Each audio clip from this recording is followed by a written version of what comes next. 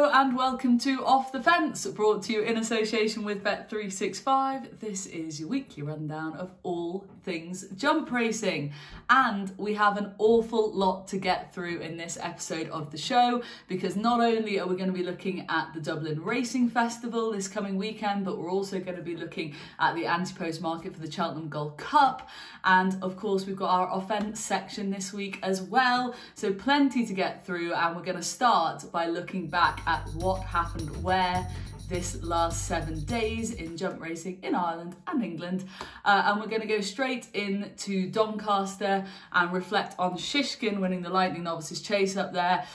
It was job done essentially, Barry, and he did it in style. I'm not sure he could have been much more impressive. What did you make of it? No, he was very good.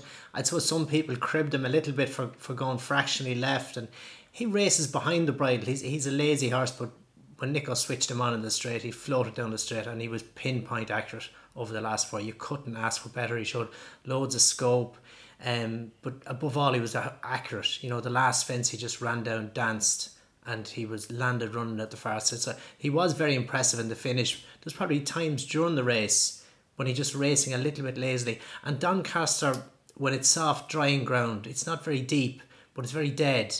And I think he's a horse who appreciates nice ground, and he probably wasn't as comfortable on it as he would be, albeit he was getting through it. So it was a good, solid performance in the finish, and he's definitely he's entitled to be favourite for the Arkle. Now, for me, Barry, obviously lots of people draw comparisons with him and other stable stars from Nicky Henderson's, and none more so really than Sprinter Sacre, and specifically so because, of course, we once saw Sprinter Sacre up at Doncaster over the Chase fences. For me personally, I don't think Shishkin has that real, like, 1 in a million kind of wow factor that Sprinter had. I think Sprinter was so sort of exuberant and just had something completely different, whereas you actually touched upon it there. Shishkin is more kind of, he's got the scope, but he's economical and he's quick and he sort of dances in front of the boards when he needs to. Just from your point of view, and obviously having the relationship with Sprinter, what are the comparisons between the two? What do you see that's similar and what do you see that's very different maybe? Well, obviously he's a very good horse, like Sprinter was as well. But he's possibly more in the mould of Allaho, who later in his career has raced behind the bridle, and that's his way. He's half flat to the boards but comes alive late on. Where Sprinter, from day one, you know, he attacked fences, he charged, and he was that way the whole way through his career. So he just ran with more enthusiasm.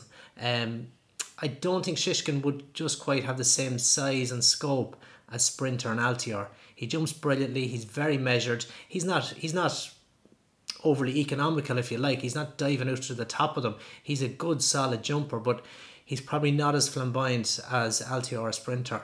But he's definitely got a lot of class. And just final question then to you about Shishkin. If there was anything at all you thought he could improve on, what would it be? I mean, obviously just for him personally rather than the ground bringing out an improvement or right or left-handed. Is there anything you thought, oh, he could just be a touch better there? No, I don't think so. And even he jumped fractionally left at times. When that wasn't an issue at Kempton when he was going right-handed, it's never going to be an issue for me. So no, I think he's as professional as you can get. The way he came down over the last 4 fences, you don't see novices jumping as well as that very often. So no, there's not much you could do with him. Okay, well, Tony, at the moment he's an incredibly short price favourite for the Arkle. What was your impression of Shishkin at the weekend? What did you make of the performance? Yeah, just basically what Barry said there, very impressive. I suppose the interesting thing to me were what Nicky Henderson was saying after it, just what it says about his personality. I just quote this from Lee Mothershead in the Racing Post. He says, watching the race, it was no fun whatsoever, absolutely horrible, everything to lose and very little to gain. Well, I don't know about you, if not that I'd ever train a horse or even owned a horse that was 1 to 7 for a grade 2, I think I'd be watching it pretty comfortably. But it's just interesting that his kind of emotions around this. Like, we know his kind of extreme preciousness with these horses, with these top horses, and maybe he another trainer that might see a bad run as more kind of expendable. it doesn't bother him. But Barry, do you think that has made him a better trainer, or the trainer he is, taking that kind of approach, like wanting to kind of preserve these almost perfect records and stuff like that? Has it sort of made him the great Cheltenham trainer that he is? Well, it does in a way. You know, he wants the right target for the horse, to put the horse in the right place. So he wants that run in Doncaster to be the perfect prep, and he wants to have him in 2 weeks' time where he wants him, and he wants to work from there. So it's very much his approach. But Nicky's been stuck at home, not able to go racing, and he's probably climbing the walls to be involved, and it's hard enough. It was always easy as a jockey, because you just went out, you were in the moment, there were split-second decisions, so you didn't have time to think about it. But as a trainer, you're standing on the sidelines, or as the owner, and it's probably bad enough if you've a busy day's racing and you're standing on the sidelines for the few minutes in the stands. But if you're stuck at home all day watching the clock, are we nearly there? And he's got an odds-on shot. You know, the better the horse, the more the pressure for him. So it's just how he's probably climbing the walls at the minute to get going himself. Poor Nicky, not taking it well, the old lockdown. We can move on to a bit of the Irish action and pick out a few highlights from the last 7 days. Tony, just in the novice chase division, a horse that caught your eye, or I think you were impressed with, this Eklat De Rire. What did you make of him at the weekend? Yeah, I think he was much the best jumper of that field. Ascaria 10 made a few errors, pencil full of lead, didn't really jump with any fluency, which was a little bit surprising. But he was basically still on the bridle until the last. He never saw the whip, won with plenty in hand, I would say. And look, going to Cheltenham, I suppose the worry with him is going to be a little bit lack of experience. He's only had the 2 chase starts, and I think the only 2 hurdles runs as well. But Lindo was not dissimilar last year, only having had the couple of chase runs and went close. I think he could do with settling a little bit better, but I would much prefer now to back him for the Festival Novice Chase in something like latest exhibition. Like latest exhibitions, he seems to be getting these tons and tons of column inches, and his trainer's quite good with the media. I know that, and he's willing to talk and all this type of stuff, but I don't know how he beats Monkfish, all things being equal. And if I was looking for a way into this race, I see he's the second favourite. I'd be kind of looking to oppose him in some way, shape or form, because it reminds me a little bit of Shishkin, Hurricane Fly. Maybe once upon a time he'll beat him, but just at the moment when Monkfish is absolutely thriving, I just kind of see him getting further ahead, and they can kind of thrive with the like. So maybe Eklat De Rire would be a better way into that race, a totally different form line. To try and get the Ricci horse beaten. Yeah, I like it, something different. And Barry, I wanted to touch upon Allaho's performance at Thurles in the week, the rescheduled race. Won it nicely, but this is a horse who I think we touched upon it last week when we discussed the race. It's this kind of he seems to come to the racecourse with a big reputation, and I know he won, but he's now 6-1 for the Ryanair with Bet365. Would you be with him against Min, or is that a ridiculous statement to be making at this stage? No, well, obviously the price puts him there at the head of the market alongside Min, really. But personally, I'd be for Min myself. I thought Allaho was a good performance. He beat Elimay. I think he was giving her £2, where he'd be giving her 7 any other day with a mare's allowance. So it was a good performance. I thought his style of racing, I wasn't just fully convinced it's going to suit him in a competitive wet race like the Ryanair. He goes hard from the front, and I think he could pay the price for that. So for me, I think Min, he's been there, he's got all the class. He'd be happy to follow Allaho, I'd imagine, and rob it off him. So I think he's a very good horse, and it was a good performance. But if you gave me the choice, I'd be with Min. Yeah, I'm with you on that one, I'm afraid. For me, I definitely don't have the faith in Allaho, but that might be being a bit harsh at this stage. Tony, keeping with that race though, because now I'm going to bring in Elimay, and then of course we saw Colreevy as well. Just in terms of that like mare's chase form, they're both 4-1 at the moment with Bet365 for the mare's chase. What's your view of those form lines, the mares, that sort of chase division at this stage? Yeah, well, I think there might well have been a Cheltenham winner running in the Allaho race, but it's probably more likely to be Elimay. I suppose the difference between Elimay and Allaho's now going to have to go up in grade, whereas Elimay is kind of dropping down in grade. I think that's quite important. I think the comparative time performances would reflect a lot better on Elimay than on Colreevy. And initially after the race, like Elimay was nearly twice the price of Colreevy. Now the market has corrected itself to a large degree, but I would still have Elimay, I think, ahead of Colreevy for a few different reasons.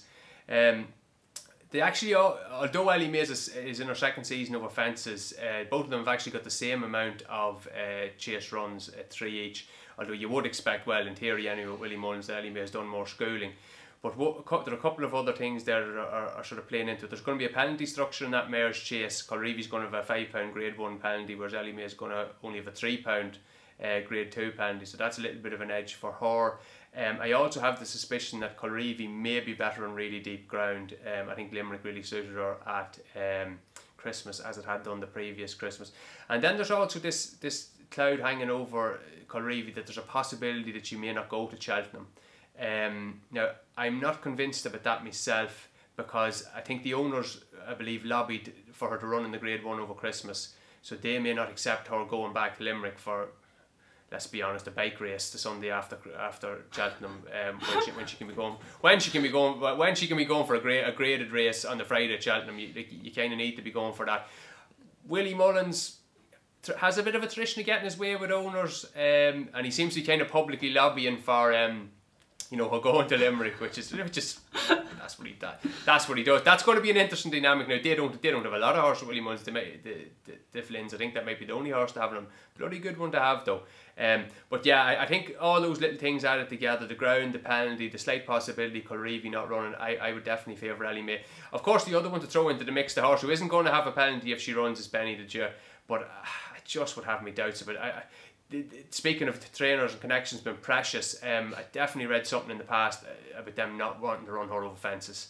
And I don't really know that they're going to pitch her in, having had such little experience over fences, into that race on a trip that's sharp enough for her. Now she to me at this point looks a 3-miler. Like her big performance in recent years was the Elimay, and thought she caught a little bit by the trip along with the tactical race in the mare's hurdle last year. So I don't know, is she going to pitch up there? I think an Elimay I would expect her to be the favourite on the day. Very interesting. Barry, quick line from you. Would you agree with that? Are you an Elimay fan at this stage? Yeah, I would, and I'd put the difference, you know, simply down to ground as well. I think Colreevy really thrives on softer, heavy ground, and she might have the edge in those conditions, but she's not likely to get those at Cheltenham. So Elimay for me just has that little bit of class. Great. Well, look, they're both 4-1 currently. So based on both the expert opinions on this panel, Elimay is the one. Let's move on. Those are just a few of the highlights that we enjoyed from the last 7 days, but now it is a time to look forward. And last week, regular viewers will know that we previewed the anti-post market for the Champion Hurdle, and this week we're going to look ahead to Cheltenham again, and we're going to focus our attentions on the Gold Cup itself. It's an interesting market in many ways, and there seems to be there's many different characters in the cast, essentially. You've got the returning hero in Alboon Photo, you've got a Plutard, who obviously was so impressive at Christmas, Manella Indo, who needs to do the business this weekend, Santini, who seems to have got this sort of time-form squiggle next to his name, dare I say. And then, of course, the novices, Royal Pagaille, you've got Champ in there as well. For me personally, I'm Alboon Photo all day long. If you maybe have a bet right now, it will be with Alboon Photo. He's not done a huge amount wrong, but Tony, where would you be looking currently as the market stands? Do you think the market is right, is my first question. And if you were to have a bet or seek a bit of value right now, where would you be going? Yeah, I'm going to be quite boring. I think this market is pretty accurate. We talked last week of the Champion Hurdle. I think you can definitely make a case Epperton's a moderate favourite for the Champion Hurdle, especially with the news actually coming out this week that she had a back issue after Kempton. And through her, you can probably make a case of Silver Streak is on the price. So I think you can definitely start picking at horses at prices in that race. It's very hard to say. How can you say Alboon Photo with 3.5 to 1 is a bad favourite? What would you be holding against them? The fact that it's hard to win 3 Gold Cups, well, he's very likely raced. So yeah, I can't really say he's a bad price. Manella Indo, is he a bad price? Well, I would have thought 8 or 9 to 1 was perfectly reasonable going into the Savills at Christmas. He didn't do anything wrong, he just only ran halfway through the race. We will find out more about him on Sunday as a Plutard backer. I would love to see either Kemba or Mellon beat him 4 or 5 lengths in a cleanly run race. That's purely selfish punter talk, you know my opinion on a Plutard. He's the horse I've liked for long, but his price is probably a bit right now. You've covered Santini and Champ there quite well. I suppose sometimes we get drawn into too much talking about the front end of the market. Is there any rag there that you'd give a little bit of a chance to? I think Mellon, for all that he doesn't win very often, or win at all to be quite honest, has still got a lot of potential up at 3 miles under a slightly more restrained ride. We know he's very effective at Cheltenham. It'd be interesting to see how he gets on Sunday. And I know this is absolutely mad, and you were laughing at me mentioning this horse before the podcast. Is it 2016 you're going back to, but I always thought they should have gone straight from the Betfair Chase to the Cheltenham Gold Cup at Bristol to May. I think he's a different horse fresh. Maybe he's not just a Cheltenham horse, but it would be interesting to see if they didn't bother going for that rescheduled Cotswold, what type of shape he'd turn up to in mid-March at Cheltenham. But yeah, it's a race, to be honest, that I would have no great graw for having a bet in at the minute. See, that's why we have you on the show, Tony. For that exact reason. Bristol de Mai. Here we go. We're in 2021 and Bristol de Mai is, giving a good shout to him. And how could we argue with you? Because you're just, a hero in this department. So there you have it. Barry, match that, please. No, I would obviously agree with Album Photo. That's an easy one and he's rock solid. Manila Indo and Champ, that novice, the RSA form, it has to be proven, and we'll see what Manila Indo does at the weekend, and we'll see what Champ does the following weekend.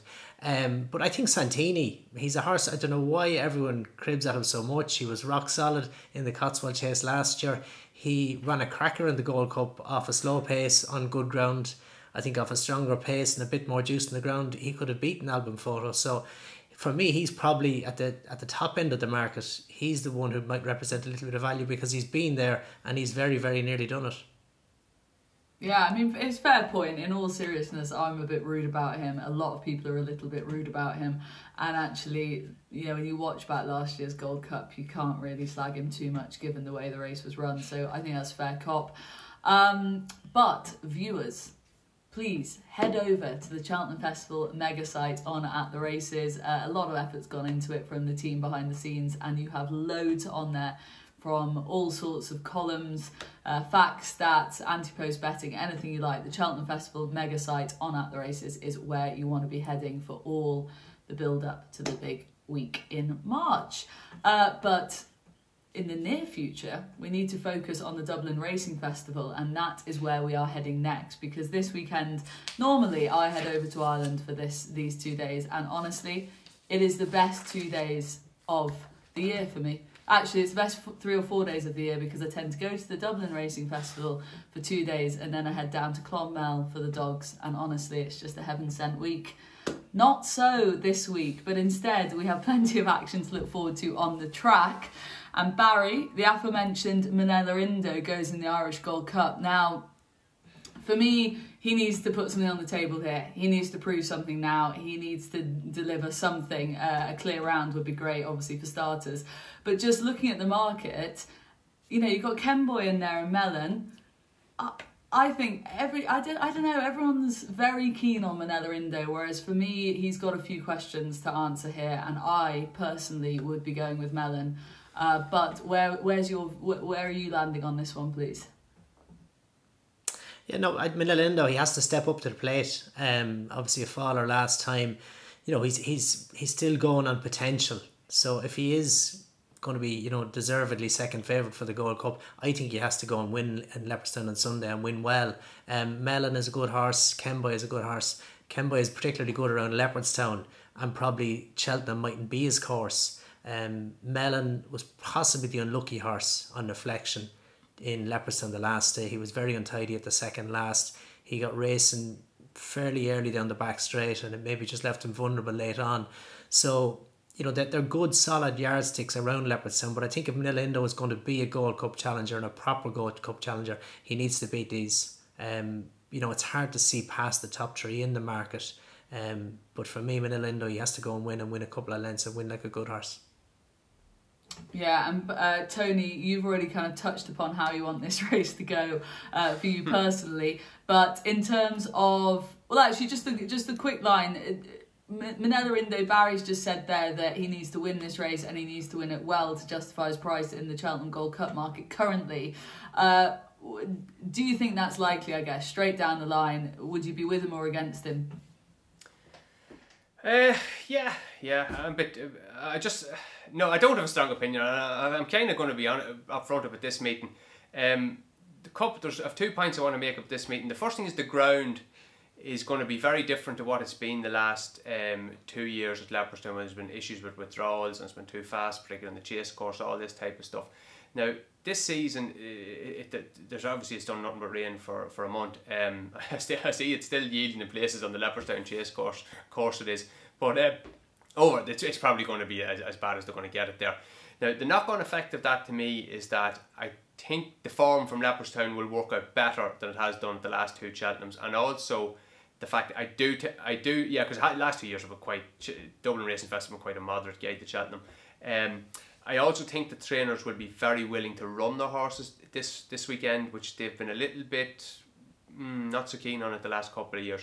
So as regards anti-post bets and anti-post opinion, usually these couple of days I'd be eyeing up something and I'd be, well, if there wasn't a lockdown on, I'd be running around a few shops trying to get a few quid on, but that's kind of a problem. But anyway, I don't think there's any great rush to have a bet in any of these markets, because I think that the over-rounds are probably quite high, and I think a lot of the horses are going to turn up anyway, and you can just bide your time and wait until Saturday morning, Sunday. I think the prices then will be quite fine. So I don't think there's any real need to go charging in, because I think there will be a willingness of trainers to take each other on, and even horses from the same yard to take each other on. Okay, no panic stations for us then midweek, just bide our time, wait till Saturday and Sunday. Lovely job indeed. But Tony, I'm going to stick with you. Let's talk about the Irish Champion Hurdle, another real headline act at the weekend. We get to see Honeysuckle. Everyone's looking forward to seeing the superstar mare, but tell me, Tony, where are you going with this race, please? Look, you were laughing at me with Bristol de May earlier. You're definitely going to be laughing at me with this one. The definition of insanity, doing the same thing over and over again, expecting a different result. That's what they say. That is what they say. So they say. Petit Mouchoir's been banging his head against the wall in these grade ones for a long time, but he's the outsider of the field here. I thought he actually ran the best trial for this of any of them at Christmas in the Sharjah race. Have to bear in mind he's coming off a break he hadn't run since the Galway Hurdle, which was an excellent run. Some people were giving out him on a life in a champion hurdle. He had changed trainers in between then. He's old, but it's not inconceivable that Gordon Elliott could have improved a horse from another yard, albeit a top one. It does happen. But there was a key thing that happened. It was on the run to the second last, or just after the second last. He was there kind of, to me, cynical mind that I am, he was there to kind of chaperone Abacadabra through the race. And he got squeezed out quite badly. Jockey seemed quite happy to let him come back through the field, and it looked like he was just going to back out of it completely. But he rallied and he stayed on very well for third. Considering he was going against a lot of horses that are race fit there, I thought that was an excellent effort. He loves Leopardstown 2 miles. He's actually a brilliant record there. I know he's stupid prices for the champion hurdle. I don't really think he can win a champion hurdle, but I think I'll probably pay to find out on Saturday. If he can rattle a few. He's definitely in the place markets, the 2 to be placed and the 3 to be placed. I think he's got a better chance in the odds in play, for all that winning has been proved difficult for him in the last few years. Who am I to argue with you, Tony? I love that. There you go. You've said it, and I'm, Bristol de Mai, and now this. What else can happen on this show today? Barry, quick line from you. Any view on this in particular, with or against Honeysuckle, please? Yeah, I think the ground is a big key here, and albeit it was soft the last day when Sharjah won, there's variations of soft and it can be close to heavy. I think the slower it is, the more it will suit Honeysuckle. I don't think she's at her best going left-handed back to 2 miles. I think she's better up on trip and ideally going right-handed.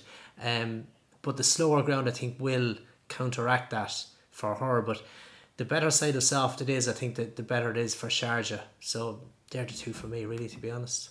Okay, well, let's stick with you, because I know you're looking forward to seeing Energumen in the Irish Arkle. Now, we've spoken about Shishkin's put his sort of marker down in terms of the Arkle in March. But here, what does this horse need to do to really, what does this horse need to do at the weekend, essentially? I suppose better ground would have been a better test really for what I was thinking for him as regards Cheltenham. I think he's a big threat to Shishkin in Cheltenham. Ooh. He's a horse who really excites me. But he's got his ideal conditions at the weekend, which would have been very soft. So I'd imagine he'll have no problem getting through it. He's a very good horse. He jumps really well. He loves soft ground. I just was hoping to see him on better ground to get a better idea of how he'll be against Shishkin, presuming we have better ground at Cheltenham. But no, he's a horse that excites me, and I think you'll see his price tumble after the weekend for the Arkle. Very interesting. I like that a lot. So yeah, it's a big shout, Barry. Definitely taking that on board. Tony, quick word from you on the handicaps. It's going to be competitive markets left, right and centre in these, but I know you've picked out a few. Yeah, a couple of horses that probably mentioned before on the show here. I thought it was quite interesting. Farclad didn't run in the Tiestes last week. I think Jack Kennedy was quite surprised he got on the winner anyway. I think he'd been looking forward to riding Farclad in it, but I thought in the Paddy Power Christmas he didn't quite get home. Now, some of that was it was a slow pace and he didn't help himself and he never settled. But I also thought he weakened a bit after the last. I think going back to 2.5, 2.5 in the Leopardstown Chase on Sunday might suit him better. I definitely think Goran on really heavy ground, that would have found him out a little bit. The other horse, I think again I also mentioned before, he's a hardy bloke. Noel Meade's horse who has improved markedly since the tongue tie going on. He's going in the Ladbroke Hurdle on Saturday, at least as an entry at the moment. I think that kind of race would suit him very well, provided his hurdling holds up. Okay, something to put in the notebook for sure. My two that first also I'm thoroughly looking forward to seeing, which I'm sure many people are, is of course Monkfish taking on latest exhibition again. And I guess Barry, I like it when two horses keep meeting, because I think that, you know, inevitably the horse that keeps getting beaten will try something different. What can latest exhibition do tactically around Leopardstown that would get him maybe closer to Monkfish, if anything? Or is it just as a simpler case as Monkfish is just a much better horse than latest exhibition? I think a head start is his only way. But he is a good horse, latest exhibition, but I think Monkfish is a very good horse. So it's, you know, he's a bridge to gap there, and you know, I don't think he's going to do it unless Monkfish puts in a below par performance. Okay, let's put me in my place then. Tony, another race I'm really looking forward to seeing is the Spring Juvenile. It's a division that we've spoken quite a bit about on this podcast. I'm not entirely sure who's going to show up, but I like the sort of looking at them. You've got Zana here, who's obviously just put his marker in the sand very early in this division and then has stayed there. But then Quilixios and French Cecile come here off the back of very impressive, but in pretty low grade races, but a win all the same, wide margin victories. Where would you be going in this race yourself? What's your view on it? It would be an amazing race if they all turn up. I'm not sure that they will. Looking at the betting, you would think Zana here will be short if he's going to run. Although I see Gordon Elliott mentioning over the weekend that he doesn't intend running Zana here against Quilixios. I also, as I mentioned before, like Willie Mullins' team might like a little bit more time with French Cecile. But there are loads of other interesting horses, like the two horses that ran a Fairy House, Eumdor of Willie Mullins and Tihupu. I'd like to see those two go at it again. I know Eumdor was travelling the better, but that Tihupu really finished the race out well. His time was notably good. Like they wouldn't to be underestimated if there was no Zana here in it. So yeah, that's going to be even if the absolute principles don't turn up, that could be a really good race. Yeah, it's going to be competitive throughout. It's a weekend. We've just flown through a few of the highlights the three of us are personally looking forward to, but of course we don't have time to give it the full sort of big 2-day preview, but all the same, plenty to get your teeth stuck into there, hopefully. Barry, quick rattle through Sandown. Obviously, we've got a load of rescheduled races this weekend. We're not going to go into the Cotswold Chase or the Cleve Hurdle because we looked at them last week, and so it's much the same field. So if you want to know our opinions on that, then please head over to last week's podcast, last week's show. Barry, yeah, just wanted a quick line from you on the Scilly Isles, please. Good few line up there, but Chamblou's at the head of the market for the Skeltons. Messire de Zabo, the older sort of novice horses in there as well, is very impressive. Where would you be going here? Who are you looking forward to seeing? I think it's a very competitive race. Chamblou, I kind of had to question the strength of the form at Kempton, you know, beating the big breakaway, and if the Caps Fitz, who never travelled at all, was back in third, so I wasn't so sure about that. Allard won really well in Ascot before he fell in Haydock. Hitman, albeit he has a smaller allowance this time as a 5-year-old, he's £3 rather than 6, but he stayed on really well in the Henry VIII, so I think the step up and trip is going to suit him. Mestre de Zobo was rock solid both days he's won, and he possibly has the highest level of hurdle form maybe back in the day, so I think it's a very competitive race, and a tricky one, but I just wouldn't be sure about the favourite. Okay, taking on the favourite, deep field indeed, and I know also, Barry, you were looking forward to sort of, well, giving a special mention to the Contenders hurdle, because if we do see Goshen back, I mean, this is the horse who, in terms of the champion hurdle, still has this big question mark over him, but fundamentally, somewhere inside him, we know he is a very, very talented individual, but we need to see him back on track here. We've been saying it all season, but we really do now, don't we?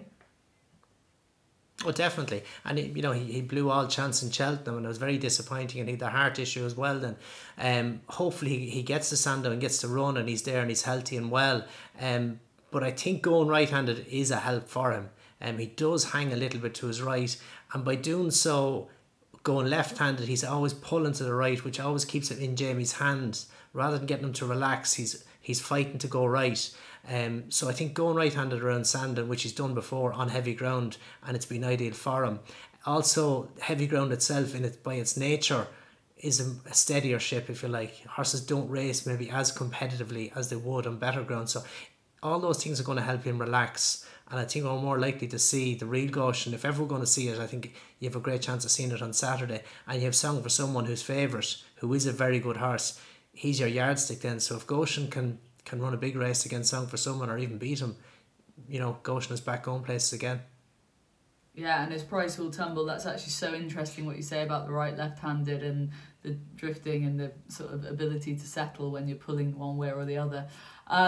Right, viewers, get involved. As always, what are your best bets for the weekend? Who are you looking forward to seeing at the Dublin Racing Festival, at Sandown, up at Wetherby? Get involved, please. Comments, as always, in the YouTube comment section, on Facebook, on Twitter, wherever you like. Just get in touch with all of us, please. We love it. We love to hear from you. Very quickly now, going to move on to Offence, our Offence section. What have we taken offence to this week? Well, one thing in particular seems to be grabbing the headlines, and this is the start issue over in Ireland, but specifically at Naas at the weekend. Tony, it's all a bit of a mess. It's a little bit of an embarrassment for you guys just at the moment in terms of the starts. What's going on over there? What's happening? Yeah, it's just very unfair on those horses and everything connected with them that have been really just shafted by the start. So I just thought it was very poor. Kevin O'Ryan on Racing TV went and asked the starter would he come on, and I think his response was not a chance. That doesn't really cut it nowadays, and I don't think ever in the history of humanity has it ever been a good response not to put your hands up and say you've made a mistake, and instead choose to either deny it or put your head in the sand and say it never happened. So the IHRB, they're not in a great spot at the minute now. They've had a couple of very real scandals in the last while. They don't really seem to have a coherent strategy for dealing with it. They're not getting out in front of it. Dennis Egan was on RTE over Christmas, didn't really clarify a lot of the things on the performance enhancing drugs. Are they going to be out this weekend and trying to get in front of it and do a proper job on it? But their credibility is really, I'd say, probably at an all-time low at the minute. So I suppose around the technicality to start, I would be interested in hearing Barry's views on that as regards the jockeys and what can be done to improve that, and how does this happen. Like, obviously it's easy to see why it did happen in this case. There was a horse that was loose for 20 minutes beforehand and they wanted to try and catch up time. Not that the starter wanted to be home for his tea or anything like that, I hope. But yeah, that's not good. That's still not good enough. You know, you just have to get that type of thing right. So I would be interested in Barry's views from a jockey's point of view about what they can do. Yeah, no, it was desperate to watch, and there was no fault to the jockeys. The jockeys lined up and they were making their way to the start, and then Philip Enright's horse before they got anywhere close to the tape, ducked right, brought 2 horses with him, and then a few seconds later the starter proceeds to let them go. So whether the 3 horses ducking away with the big field were out of his view at the actual time when he let the tape go, he should have seen them literally a second or 2 later, and he should have called a false start. Instead he just let them run. So it was desperate to watch. It was desperate for all connections. It was desperate for anyone who backed any of those 3 horses. And no, it was shambolic, really. But when you're down at the start, Barry, if you're in the sort of main clutch of the field, and obviously you don't know anything of what's going on behind you, is there any confusion in those moments? Because surely the lads that have been taken out, or the lads that are involved in the debacle, there must be some shouting or something. Is it confusing when you're down there, or is it just as simple as they said go, so we're going? That's pretty much it. You hear the shouting, you hear the roars. You know, lads could have been shouting anything about, my horse is gone, he's ducked, or someone's on the ground. But if you're in front, and as the winner was, and he's out the gate, all he wants to see is the flag in front of him stay down, because if there's 3 or 4 less in the race, that's 3 or 4 less to beat. So it makes it easier. So you have your head down, you keep going until someone tells you otherwise. So, you know, it's an opportunist you are as a jockey, but the starter, it's completely down to the starter to make the right call, and this was the wrong call. Yeah, and I bet it doesn't. You must just walk back if you have sort of been one of the lads that's hard done by, sick as a dog, but also just fuming with the situation. It needs sorting out. It's a bit like a few of the other things we've spoken about on the show recently. We live in 2021. Got to get some of this stuff right, because, you know, the times are changing. Right. Did you take offence to this, viewers? Get involved again. We want to hear from you. And in the meantime, it's our tracker time. We're going to fly through this very quickly because we are running out of time, but we do need to flag up the fact that Tony is our hero, essentially. He has given us no fewer than 4 winners in the tracker section so far. That is pretty good going. We've had 11 shows and he's flagged up 4 future winners for us. So what more could you ask for, really? So essentially, whatever Tony tells us, just put it in your tracker, just do it, because it's a winner, clearly. Barry's been going well as well. He's had 1 winner with Imperial Alcazar and a few more to run for him. And as for me, you know, there's no need to dwell on that. Let's just stick with Tony. Tony, please, can I have some more winners this week? Yeah. I wish I actually had backed all of these, especially Mr. Hendricks last week. I did back 1 or 2 of them, and definitely Percy Warner was probably pretty fortunate. But anyway, I'm feeling a bit of pressure this week. I was struggling a bit. I didn't put up 1 last week, so I said I was going to go with 2. I said I was going to have 2 this week, and I have 2, but I'm not sure about either of them. The first one is a winner. Euro Tiap won the maiden hurdle at Thurles last week. Couple of angles with him. I think he was just an ordinary bumper horse in his first go round. He had 2 goes and he was well beaten. But looks a different horse since he's had a bit of a break. Won his bumper, then beaten just by hollow games, and then he's won here at Thurles. I think one of the features that sort of has me interested in him, he was second favourite in the race, and the favourite Sprinter Sacre, who looks at an absolutely awful ride, to be honest. He's so keen and possible to settle. He took off in the middle part of the race, but Euro Tiap was actually able to go with him and stay going and win easily, despite having gone at this, I'd say, crazy gallop in the middle part of the race. Now, the other thing, a reason why I think he might be missed a little bit, is his jockey. Aubrey McMahon rides him. Is actually his first winner over hurdles. He'd be sort of felt that wouldn't be getting a lot of respect in the market. And seemed perfectly capable on this horse and did things right. And this horse is quite talented. So you just would wonder if that, somebody would say, oh, Aubrey McMahon's riding that, he's still claiming and whatever, and against very experienced pros, he could be interesting. I think probably the race long term for him is the one at Punchestown. He basically has won the qualifier for that at Thurles. Is the Red Mills the sort of the cap for sales prices for horses, so he's qualified for that. The other horse I like, 3 Stripe Life, was obviously brilliant at winning at Navan in the bumper on Friday, but I quite like the horse that was second to him, the Sharks horse, whose name escapes me, Outlaw Peter. I'd say the form is quite solid. The horse that was in 3rd had good maiden hurdle form beforehand. The horse that was in 4th had been second to Gary Colombi before that, but 3 Stripe Life seemed to be absolutely powering down the hill. But Outlaw Peter went with him to the 4-lung pole, travelled quite well, and then the Elliott horse just ran away from him. But definitely I would think a a run-of-the-mill bumper at this time of the season would be well within the scope of Shark Cannon and Sort. Like it a lot, and due to the fact you're in rattling good form, you're a Dieppe and Outlaw Peter. In the tracker they go. Barry, quickly your tracker horse please this week. I've gone for a bit of an obvious one. I went for Aaron's Day, who was second in the Shambolic race in Naas. So he gave a 30-length head start. He got back to within 4 lengths of the winner, and I believe he gets a £4 rise. So I need to play catch up with Tony on the tracker. So I'm hoping this fella, having won 2 before his 11-month absence, hopefully he can get back and win another 3 and get me back level with Tony. Nice, back level, yeah. Well, look, if you're playing catch-up, then I am the horse that was left at the start, taken out at the start. That's me currently. But my tracker horse this week is a horse called Your Darling. Bit of a left field one. I actually saw him loose schooling at Henrietta Knights in the week, and rarely, I think it's fair to say, have I seen the horse move like that or with such athletic ability over a fence. And he actually beat Sprinter Sacre on debut in a bumper at Newbury, and then has since essentially disappointed in 3 runs since. A bumper and 2 novice hurdle races earlier this season. Subsequently, lots of subsequent winners have come out of the race, but essentially what I'm trying to tell you is you're not seeing the best of this horse. I don't know what's gone wrong with him, but put him in his tracker, put him in your tracker, and save him for a later date, ideally over fences. I was blown away by his jumping. That would sum it up. So yeah, Your Darling for me. That is the tracker horse, and that about rounds off proceedings here on Off the Fence. Thank you very much for watching as always. Get involved, let us know what you think. It's a huge weekend of racing we've got to look forward to. Thank you very much Tony Keenan as always, Barry Geraghty as always.